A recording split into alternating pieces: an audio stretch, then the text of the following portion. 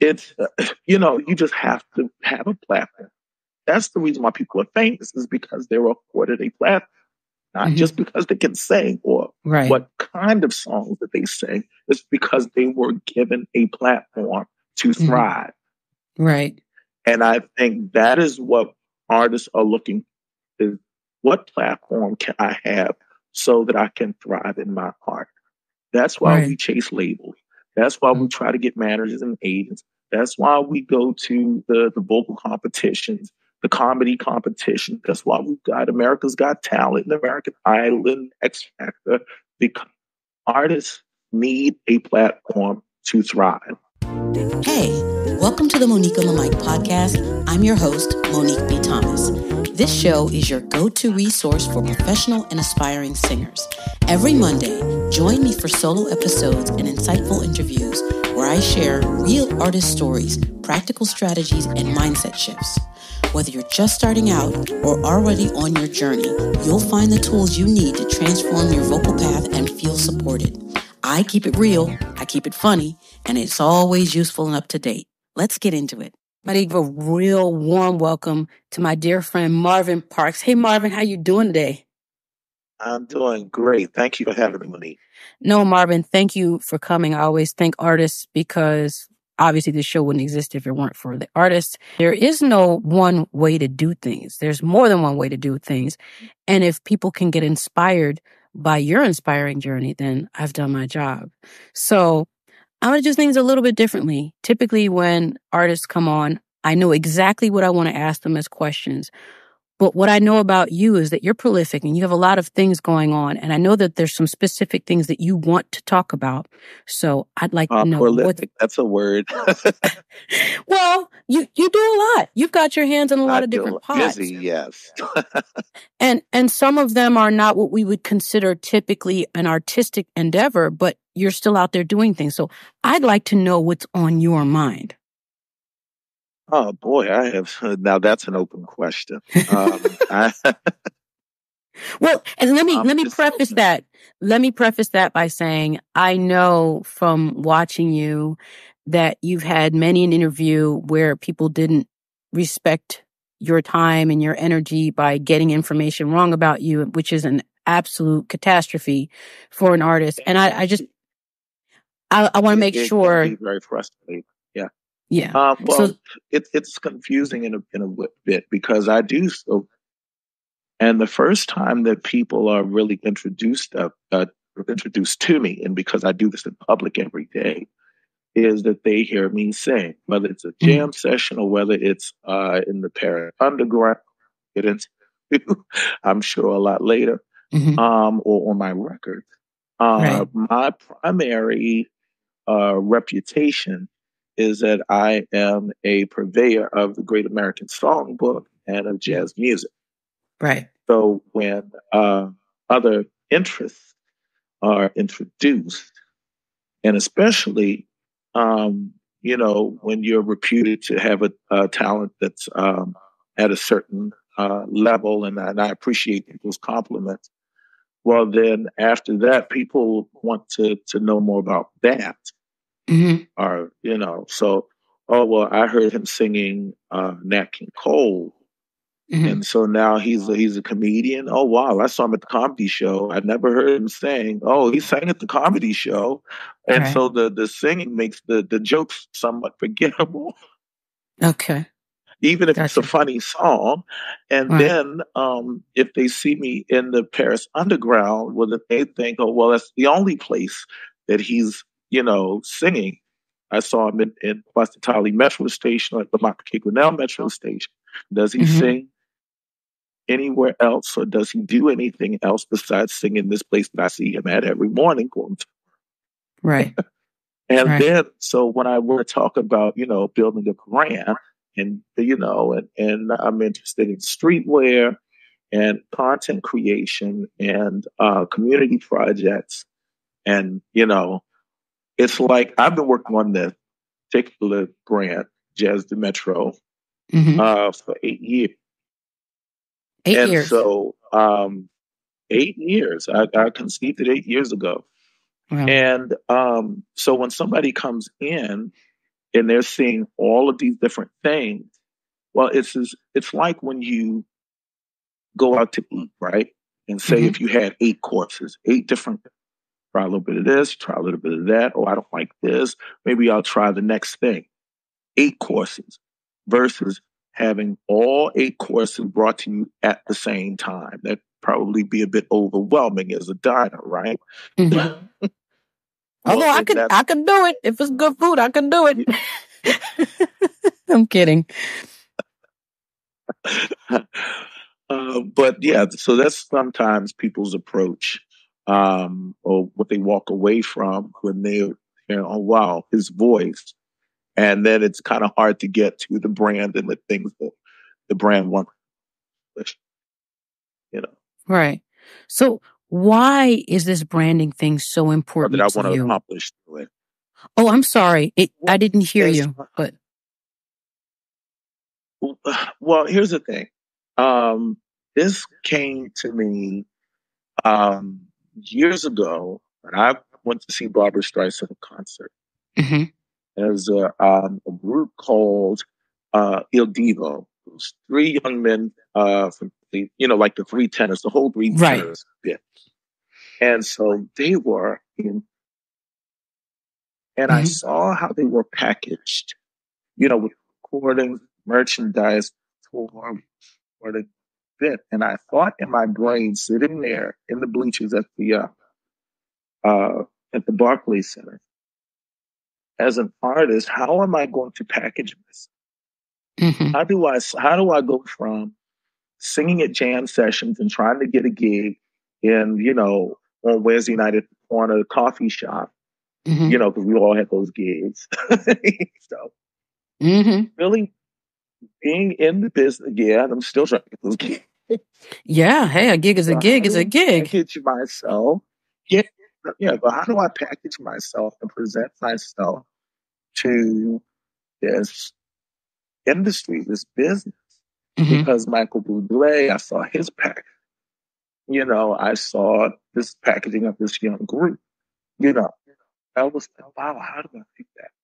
So fast forward to my journey here in Europe, where I had this idea for a one-man show because all of the humorists, all the stand-up comedians, and they.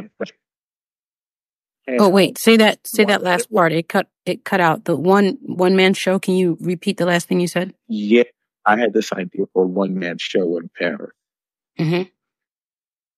Because I'd seen how all of the humorists, how all the comedians, be they in French or in English, had one man and one woman shows in theaters.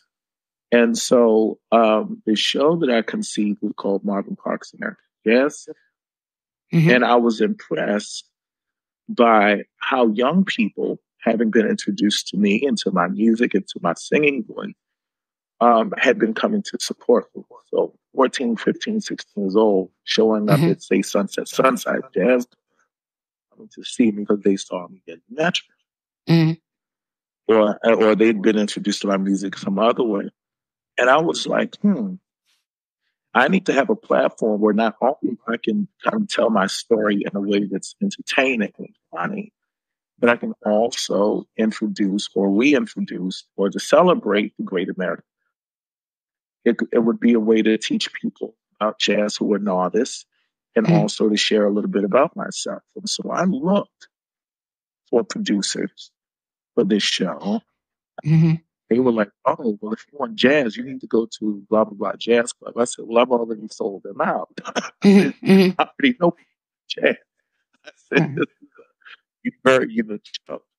And also, too, when you're a jazz musician, you don't have your own show. It's the Monique Thomas Quartet. It's the Marvin Parks Trio. It's Marvin, your own show. You're part of a band where you're the recording leader. You don't have a show. You're your own show. So even being a community where their idea of what a jazz musician is slightly different than what we're used to in America. It was a hard sell. Right. A very hard sell. I mean, I had, had an album, signed, being part of the community project, which is with the Metro participation in. So I was not an unknown singer. Right. In fact, I was Right. on the radio in France before I arrived here because Mhm. and was featured on this album. So I said, well, I know what I want. And also, we were talking about my dear friend who passed, who was very temperamental. To say, Oh, my I'll say condolences. temperamental. Mhm. Yeah. And so I'm pretty much the same way. But I'm kind of seen as very harsh when I speak my truth. Mhm. So that made it more difficult. But I was determined to go out and build my audience one person at a time. We'll get it one at a time. Right. So in the same way, and Barkers do in New York City, they have a show to promote. I was using street performance as a means to go out and to engage the public and to personally give them an invitation and see me in a jazz club or otherwise in a stand-up comedian in Paris later. So they were Mhm. coming to see me in a comedy club Right. when their experience with jazz is limited. Right. But when they're experiencing a live comedy show, there are people come to me and say, "Oh, I've never been to a live comedy show. I've Mhm. never been to a jazz club." There were young people that I sang for because they had put together a jazz night and I was a special guest. And Mhm. they did not know the etiquette of attending a jazz concert. Okay. If you clap, they were whispering that they are. Okay, if you clap, I said, you better clap on this workout. You better clap. Better clap. So yeah, so my whole brand is not for people like jazz. It is for people. May or may not have experienced it. I, I'm 15 years old watching TV, watching film. So that was my interest. And so I know that there's a lot of people who they tell me all the time they just don't know it. Mhm. And so I wanted to use my platform as a musician in the Metro to give people that experience. Okay. So let me stop you for a second because, I know you more personally a little bit Yeah. and I have a better picture of So what that's this how looks I'm like. talking to you. But I just want for the people that are listening, for them to understand how what you are doing and what you've done is so particular because in different ways. First of all, we tend to feel like jazz is for old people, right? And, Mm-hmm. even people say jazz is dead and what have you. You're actively going out to grab these young people to tell them to listen to this music. You're actually going, because I think a lot of people who love jazz, they love it so much they just feel like, well, everybody should love it and just know it, and that's just it. But you're actually going out to grab people. Now, unless people live in Paris, they might not know this, but like, how, let's say, I think it's in Chateau d'Eau and Chateau Rouge, where you have those hair salons where they have people that as soon as you come out the metro station, they grab you and they try to get you to get your hair done. But you're doing that for jazz. Yeah. You're doing that for jazz. And I think that is so amazing because people tend to think that music like jazz and classical music, it's, it's conservative in the fact that it's for older people. And I love that you're actually going out and trying to include people who don't typically listen to jazz into jazz. Because I've always said, sorry. Yeah, it has just been my, and I do this every I wanted to integrate this into my professional life. Yeah. And not just jazz. After I saw how successful I was on the jazz side and I, started doing stand-up, I was like, well, I see them coming to see that too. I had kids from Victor Hugo School bringing their moms to see me at the at the Pan Am. And so I was like, this connection between culture and community is like this is something that's worthwhile. When we go to New York City and you see the Naked Cowboy, if you're familiar with the Naked Cowboy, he's got a gimmick where he does cowboy boots. He's got but he's wearing Fruit of the Loom. That's all he's wearing. Fruit of the Loom, okay, underwear, right? His slips, his calisons, his drawers. And he's playing guitar and he's entertaining people, but people come up to him and he's engaged and he's built a brand around that. And I had the idea in my brain. I said, well, what if I did that? Because I saw how many people up to him, even on day one when I first started doing it, to talk to him. I'm very approaching. So we're talking, somebody tell me the most personal thing. Wow. So the music is a conduit. This one lady who was visiting here with her husband to celebrate that she had survived breast cancer. Oh, wow. There was another young man who just stopped and said, hey, you seem like somebody I can talk to. I'm mother. She's passed. She's not passed. Terminally. There's another young lady who had issues with her housing, with her land. All the stuff he was doing. That was it's like then the 12-year-old kid who passed me and said, well, my mom took my phone because my grades are slopped in. And so I said, hey, if you need any help with your work, just let me know. But his mom actually is the principal. So okay. Wow. A rabbit hole. Yeah. It is a rabbit hole story. But the music that is being played in this skinny little way has been a conduit for me to engage this community in a way that is superb. Even with public safety in the metro now, and you've seen my post about public safety in the metro. We'll talk about it. It's given me an opportunity to, it's given me an opportunity to have an ongoing discussion with local police and with the workers, the controllers, and those security guards that always it seemed like they bully, they tickets, and then all of the kind of stuff. I know them in a way that most people don't. I know their humor. I know their grace. I know their jokes. I've asked them how long have they been working, as an officer. They know if they call me by my first name, but not Bonjour Monsieur, Bonjour Marvin. Flat out. So Marv, so my point is that music has a way, and in this case, jazz, a way of touching people and moving people in a way. And then when you put that with humor, that's the one. Yeah. Well, it is music, but it requires a driver, and you're that driver. I think it's interesting because we both know that the life of an artist can be a struggle, whether it's just, it could be mental health because it's just hard living as an artist, or financial, or just a plethora. That way. What, the mental health or the money? Yeah, I said, no, the mental health. Okay. I was going to say, if you blessed with money, can I borrow $5?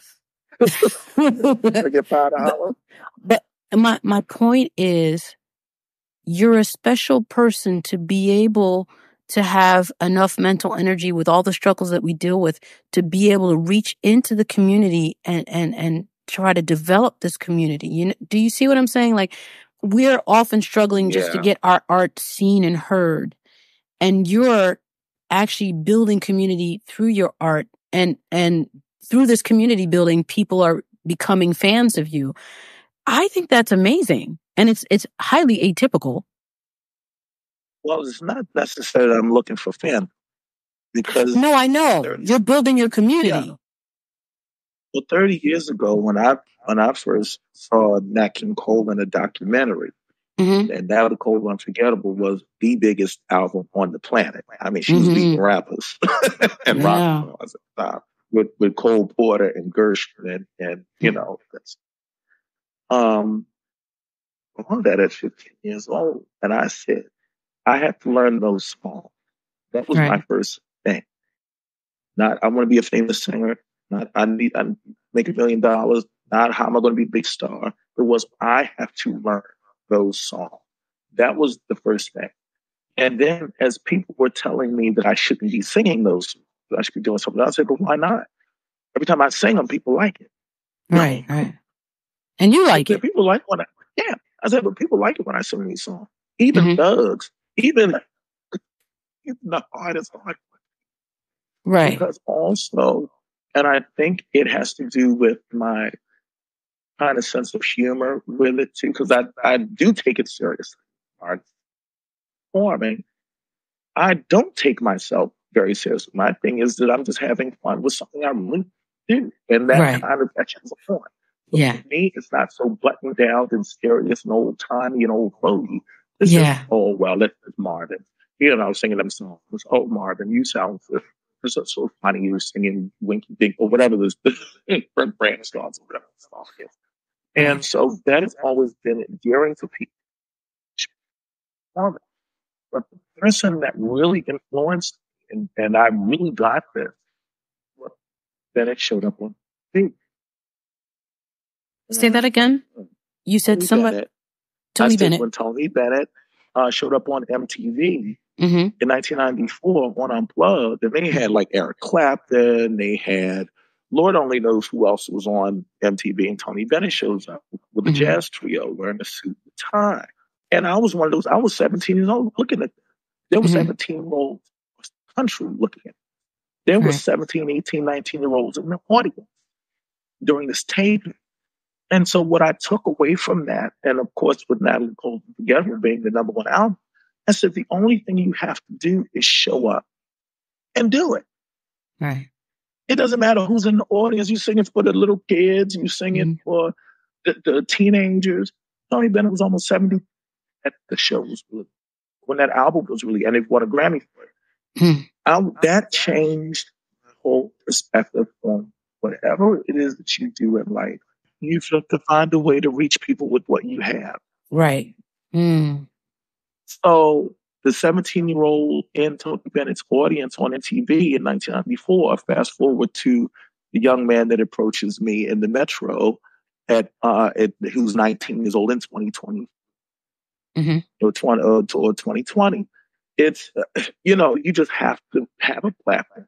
That's the reason why people are famous, is because they were afforded a platform. Not just because they can sing or what kind of songs that they sing. It's because they were given a platform to thrive. Right. And I think that is what artists are looking for, is what platform can I have so that I can thrive in my art? That's why we chase labels. That's why we try to get managers and agents. That's why we go to the vocal competitions, the comedy competition. That's why we've got America's Got Talent and American Idol and X Factor, because artists need a platform to thrive. And if they're not given one, well, then you have to work very hard to build your own. And sometimes people get it and sometimes do not. I found Musicians to Metro as a community project in which, because you have to have a card to sing there. Looks like you're getting thrown out. And eventually I was afforded the ability to do it. But some people don't see that as a platform. They see it as you need a platform. And I'm like, no, this is your platform. That is brilliant, Marvin, though. Because kids are dancing to my music. I have a small speaker with MP3s from my phone, either from my own album or things that I found on the internet, Fly Me to the Moon, the Unforgettable, Sinatra covers, Nat King Cole covers, Ella covers. And people are asking questions. Where does this song come from? Who wrote this song? Did you write this song? Where can I find you? People are even giving me suggestions on where I can. They had when they should have been throwing me out. one of them spent money on an autographed copy of my vinyl. Wow. I've seen RATP. I've seen transit workers in my audience.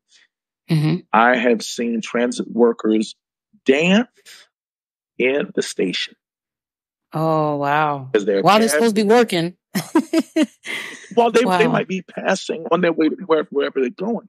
But I've seen them do a two-step in the station. I had one officer stop, and he should have been giving me a hard time. And he stopped to tell me what his favorite jazz was. Wow. There's one that I'm friends with even now. I saw him yesterday and gave me a fist bump. He was coming up the steps. I did not have my metro ticket to get into the station. First, he casually walked by because he was in a rush. He told, "Oh, you can't sing here. You got to go." So he found out that I had. He said, "Do you have your ticket?" I said, "Man, I." So I was getting a penalty from the guy standing on my right. The guy in front of me was watching the floor, make sure it was safe. And this gentleman on my left, he and I had started talking about Charles Aznavour. Charles Aznavour, yeah. Yeah. So, I mean, just in context, it's such a humorous situation where this is okay getting a finale, but the other officers talking about his favorite singers. Right. It's a incredible engagement. And also, I've gotten gigs from being in the Metro. Right. So people pass by, can you sing my party? Can you sing my wedding? I became a comedian because there were two comedians who were passing by who stopped to listen to me sing to America.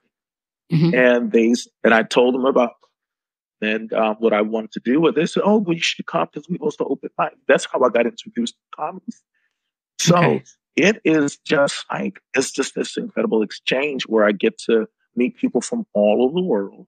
I don't like being filmed. That is one thing that, oh my God. And, you're in public, people they don't think, they just react to. They are not open to the film. Share. And sometimes I'm very, very kind about it. And sometimes I'm very strict about it.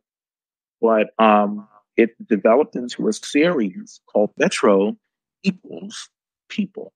Metro Equals People. Okay. Yeah. And I was interviewed on television. They asked me if I'm already an established artist. Why do I still sit the Metro? I said, because of the people that pass me every day going to school. So they they wanted to film me. So I put it on mode. And I said, there were commuters who wanted to film me singing. And I said, no, I'm going to put this on selfie mode and I'm going to record us together. Okay. And the tag at the end is Metro Equals People. Metro equals people like my friend Monique. Oh, I like that. Metro equals people like my friend from Brazil, from Canada, Israel, from India, from California, from Maryland, Florida. Metro equals people. And so I would, even when I go out, and I go to certain events, like I saw Lettuce recently. I saw Christian McBride. Oh, yeah. Honey, don't get me started on that. I know. Swedish. She is the Swedish town. Yes. And so I got her to do the Metro Equals People video from her dress. Amazing. And so there's a series either in my Instagram stories or on YouTube. I have so many videos to edit of this, people dancing, people offering their own talent, people telling me their stories. Sometimes just a straight end. Okay. Right. And so it's my own platform, my own content and media. And, I hope it builds into an actual media company where people are learning about Paris community, but also obviously about jazz music in America. This is so big because, as I interview different artists, and no two artists are alike, I think younger and up-and-coming artists are having to deal with the idea of what they think an artist or a successful artist is. And people tend to think that you're either Taylor Swift or you're starving. And one of the things that I'm seeing with the wonderful artists that I'm very lucky to be able to interview is that the ones that feel like they're successful is because they're doing art on their own terms. Mm-hmm. You are doing art in the way that Marvin Parks wants to do art. And I think that is important. Survival. It is on my own survival, because I thought that if you're on TV, I got my band on TV, and I thought if you're on the radio, and I thought that it's, you can sell out the room, somehow those things matter. Right. And they often don't. I can't tell you how many times that I've gone to certain organizations, and people think that you should be, working with them, or you should be somehow promoted or whatever. And it's met with a yawn, or sometimes you don't get the emails returned. I know someone who's very well known. We know a lot of people who are very, very, very well known. Yes, we do. And I was surprised to learn that a certain artist here who's very well known was not getting her emails returned. I said, wait a minute, but you on TV, you on the radio, you got a festival, you got records, and they not responding to you. So I said, okay, maybe I'm not doing so bad. Right. I was saying, no, maybe I said, if she's not getting her emails, I said, maybe it's not just me. Maybe I need to not. Well, I think, the thing about being an artist is figuring things out. I mean, we figure things out artistically. You know what I mean? Like, I always say that I find creative solutions to creative problems. That's one of the things I say I do as a voice teacher. But, that extends to life. And I think, and this is also the reason why I wanted you on here today, is that you're showing yet another way of going about things to be able to exist in this very cruel world sometimes, but on your own terms. See, the other people, so for you, success seems to be again, living artfully on your own terms. You're being able to connect with people from all over the world, from all walks of life. You are actually creating your own opportunities. I said the young people that you were talking about, young artists too, and work should be the goal. Work, like getting a paycheck, getting paid. Yes. In return. Like that's a lot of kids with videos. They I'm posting it on YouTube, and I'm posting on, I'm singing my song on Instagram, or I'm singing it on TikTok. And, maybe Justin Bieber, how we got discovered was he was on YouTube, and Usher found him, and that worked. But also the day-to-day, people think that, it's privilege to have me sing in your club, or are they letting me play here? And it's like, when I show up, my first thing is, how much are you paying me to be? What are the conditions? And so younger artists are so into, I got to get my song out. I got to get, I got to, play on a stage, that they're not asking the hard question. How do I get compensated? How much are you paying? And when do I get paid? And all of those things matter, because, even if I sing in Metro, people are giving me. Yes. So I'm not going to sing in Metro and make €100, and that's whatever.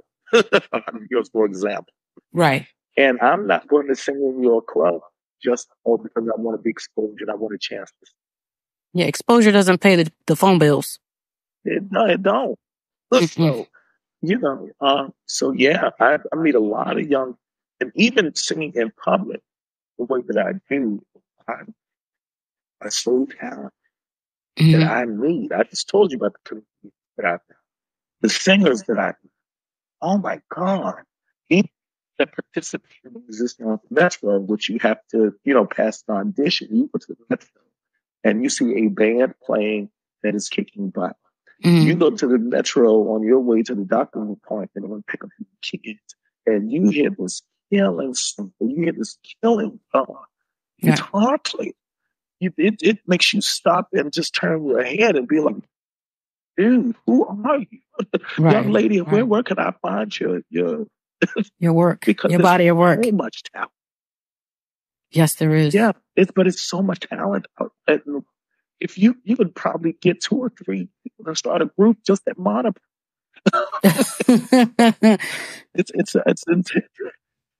It's incredible to watch, or to see so many young people out here, want to create.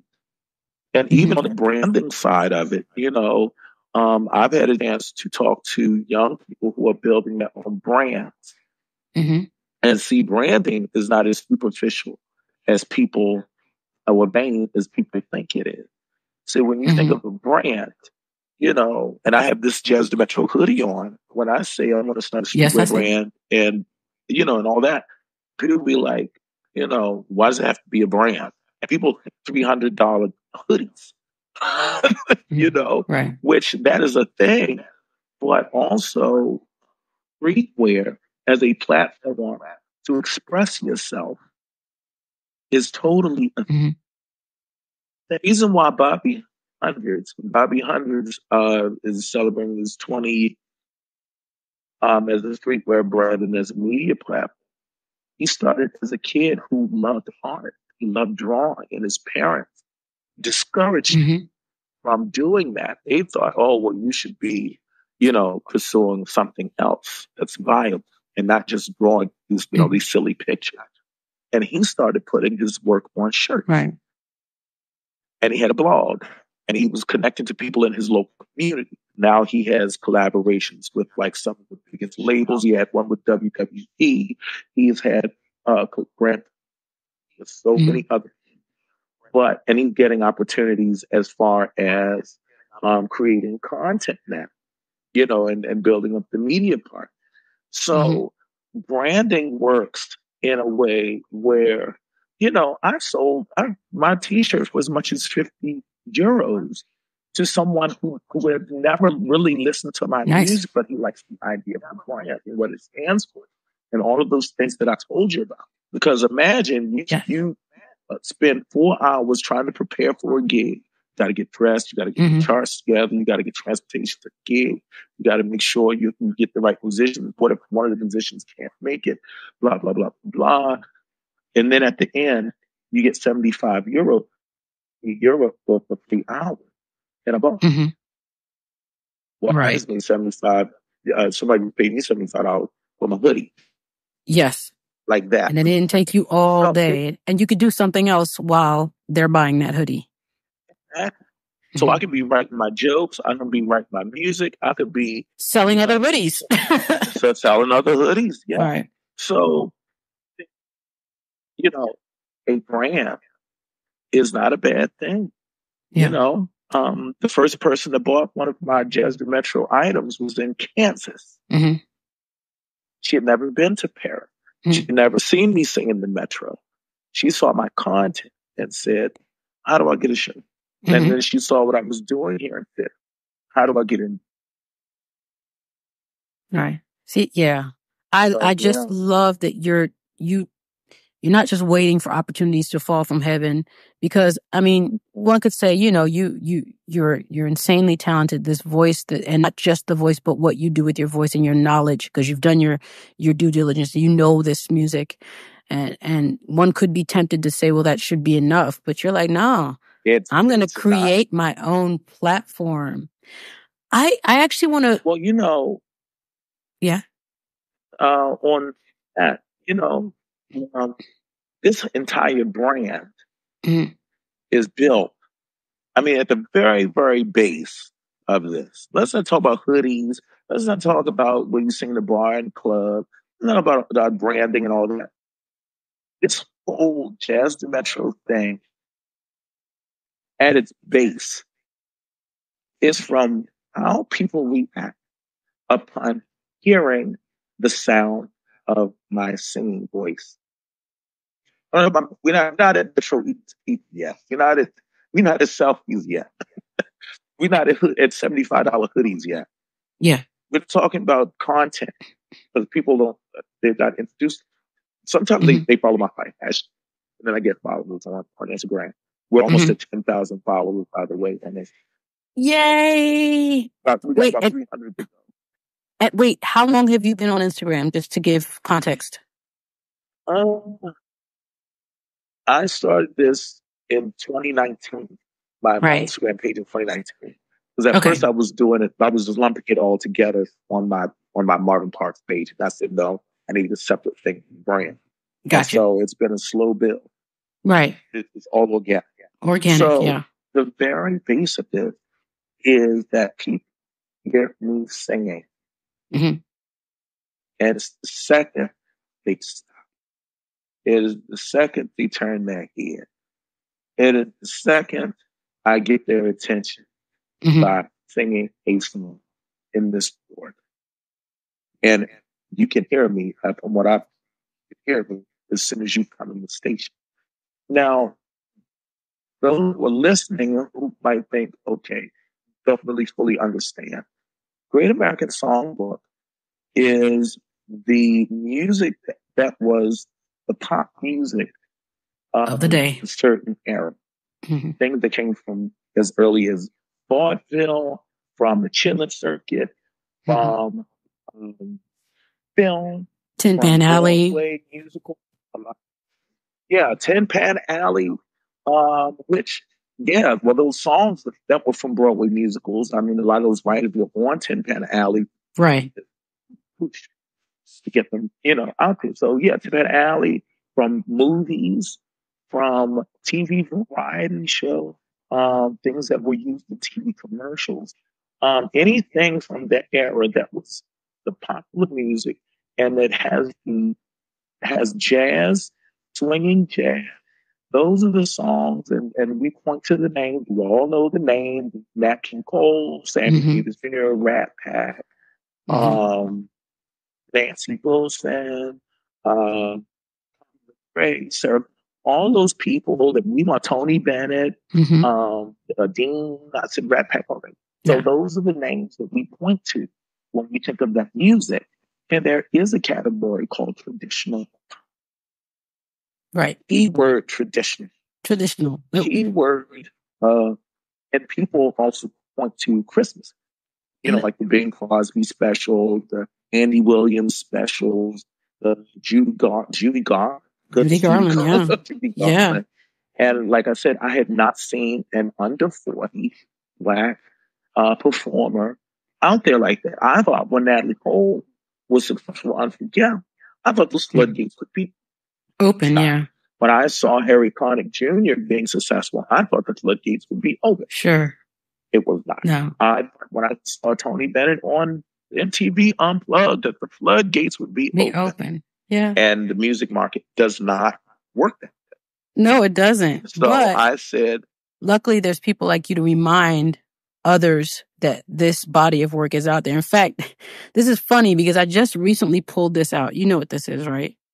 Of course, you know what this is. Ella sings the Great American Songbook because I'm going to be, I have two, I'm doing some jazz vocal camps, one next week and one in August. And, the whole point of it is for people who want to get started as jazz singers, that they, get started with a particular list. So a certain number of swing tunes, a certain number of blues, of ballads, Latin, waltz, and that type of thing. And so I'm like, you know what? Let me pull this out. Let me pull this out again, because I want them to go beyond just the songs that I know. This body of work is here as a reference. I mean, and it's not the only one, but it's the most extensive one that's been recorded by any one person. And I'm feeling like, people and even as a songwriter, this body of work has influenced me in a way that when people approach my original song, they can't differentiate between whether it's a jazz standard from the 1940s. That's true. That's true. I've heard some of your songs. I have a song. Yeah, well, I have a song called Public Safety Message, which I wrote and started. Now we're going to get into the pickpocket stuff.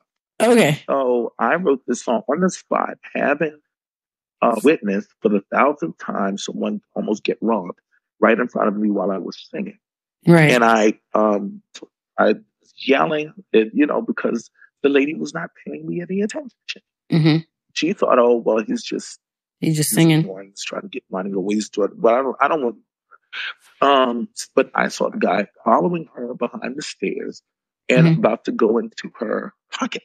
Mm-hmm. And I yelled, and just so you know, a lot of us artists playing the Metro know who the pickpockets are. Right. Because we've seen them at work. We know them. I'm a little bit more involved than you're not a little bit more involved. You are involved. You're being modest. Because I've seen them doing it. Mm-hmm. Which is I've seen the bags get open. I've seen people get stalled. That is so bizarre. Bodacious to do that right in front of you. It's so bizarre to watch in real time. Uh-huh. Yeah. Well, because I'm very unassuming. When you see me, I don't look like a musician. I don't have a microphone. I just have a hat propped up on my knapsack and a little speaker. So for really, unless I'm really singing, I mean, sometimes people stop to talk and they pass and say, "Are you a musician? What are you doing? What are you Oprah now? Is that what I'm giving you? Like, what's going on?" So my appearance does not look like I am performing. Mm-hmm. All you hear is music. All you hear is the guy singing. Mm-hmm. So easy to just kind of walk by me and try to get one over. Mm-hmm. And I popped them where I made an announcement. I cannot stand there and watch a woman carrying her baby in a stroller up a flight of steps since I followed her and not say anything. Right. I cannot see 70-year-old woman walking down the corridor with her knapsack and seeing somebody approach her and not saying anything. And they're cowards. They're like dogs with no teeth. And they try to act like they all big and bad and whatever. But, I'm from Baltimore. So to have witnessed this, and it's so mythicized that sometimes people don't even take it seriously. Right. It's so mythicized. And also, it's not who people think it is. Sometimes it's those young girl kids. Sometimes they grown men and women. So anyway, I wrote this song, and I was yelling, trying to, preaching people on the platform, and people don't have context. So I saw it was a guy yelling. I'm a big guy, 250 pounds, and I'm yelling. And so they're like, "Can you calm down?" That was getting scary. But I started to sing what I was preaching. Mm-hmm. And so pay attention became pay attention. Mm-hmm. Pay attention. Watch your stuff. Pay attention became there are pickpockets in the Metro. I saw them do it. Pay attention. Pay attention on stairs. Hold on tightly to your waist. I saw them do it. Attention. So catchy and so jaunty. It does sound like something that came out of an MGM musical. It sounds like My Fair Lady and what? Right. The rain. It's Guys and Dolls. On the plane. They're about the guys and dolls. Right, exactly. And it's become endearing to people to the point where I've heard little kids sing it in the subway. There was an officer ad. The guys that normally show up at this station were there, two of them. Mm-hmm. And we've had our battles physically, verbally, whatever. And sometimes when you have an enemy that you fight, sometimes there's a detente in a relationship. Mm-hmm. You go away, I'll go my way, whatever. So I started singing the song right in front of him. Mm-hmm. He sat down on the steps to watch me perform the song. It was such a funny moment. You can't like this stuff. Reaction to it. So the reaction was, one, oh, dude, you can go F off because obviously of the subject matter. Mm-hmm. But then there was a part of him, and I could see it, was that this is a guy who I fight all the time. And he's getting a kick. I'm getting a chance to sit and watch it and listen to me sing. And I'm singing about pickpockets in the Metro with him.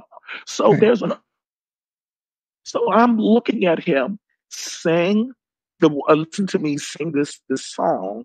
Mm-hmm. And my speaker went out because the battery got his speaker. Mm-hmm. And we had a brief moment where we were laughing together about how I'm sitting here trying to fight him with my music, but the speaker went, ha, ha, ha. You should charge your speaker, bro. Ha, ha. I love this. So it's kind of a natural thing that you would go into comedy because you seem to find, even though you are serious about what you do, but you don't take it too seriously, but you find comedy in everyday life. I want to punch him in the face. Yes, I know. I've heard your stories about the Metro. I wanted to be a comedian since I was a kid. And I was one of the that always made my family laugh. Always had something smart to say. We'd have family dinner. Me and my friend Tony would do the roundup of what happened in service. Nobody was safe. Roasted our parents. We roasted pastor while he was at the dinner table. Because our parents, our respected parents, were off from the church. So my grandmother would make these big dinners and invite everyone from the church, even the pastor and his wife. And any family gathering, anything like that, we would roast everybody, a grandpa. And they laugh. But, we would roast everybody, get everybody. This is how you sound when you were in church. This is the way you were dancing when you were in church. This is what the organist sound like when she's trying to sing.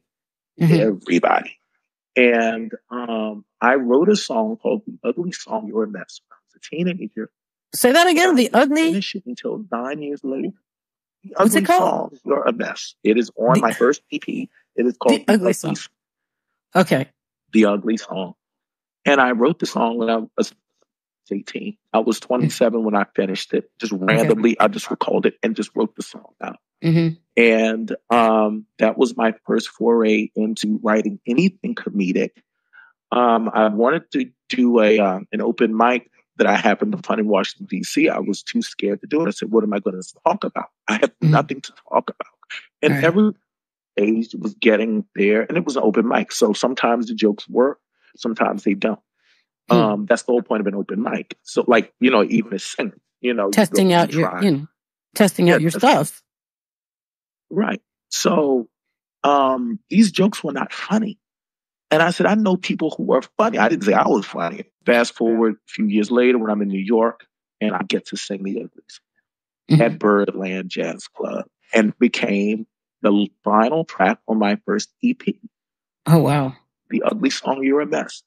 There was another thing called a bringer show. And bringer shows mean that the order you go up depends on how many people you bring. So if you bring 25 people, then you'd be like, oh, okay, yeah, he got his boys, he got his crowd, right? So you might be one of the first ones up. Okay. I did not have one. I didn't have two people. Okay. Wow. So, and I brought a band to play The Ugly Song. But comedy, we're in a comedy club, and specifically in this situation, they're trying to set you up. You got to go up there, get on the mic, and do your act. Yeah. So, but they're not looking for I need to plug in my amp, because this is not a music club. This is a comedy club. And I bombed so bad. And it was terrible. I never did it again until I came to Paris. And so the more that I was performing, the more comfortable I got with myself that I could talk to the audience. I had their complete attention. So when I was hosting jam sessions, I was hosting jam sessions, not just calling names on a list. Put them up to where are you from? Where you go. Sing, tell jokes, do funny stuff. If I have a fellow performer, I like a solid, and you could do funny stuff. I can sing pickpocket song and say funny stuff. But if you are humorous, there should be a space for you to show people you humor and to engage them. Right. You have to have a community of people around. There's one thing to have a following and fame. It's another thing to have a community. But a community have your back when they can't be. Yeah. That would be it. And sometimes it's not money. Sometimes you just want people to show up. Sometimes you just want people to listen. This is so good, Marvin, because the whole point of this is to really give resources to the up and coming singers. And these are things that we don't hear. These are things we don't talk about. often when we talk about community, or we're usually talking about fandom, but in this sense, and if we think about life in general, you know, in the earliest days of man, community was a question of life and death. And it's the same thing for an artist. If we don't have that community, it is the death of an artist. Now, I know how busy you are. I got to ask you one last question before I let you go. If there's one thing you could say to an up-and-coming artist that they'd need to know or do, what would it be? Don't let anybody tell you that, believe, yes. Because if you don't believe it, how are you going to convince other people? Right. You don't even really have to convince them. The whole point is, in art, to tell you a story.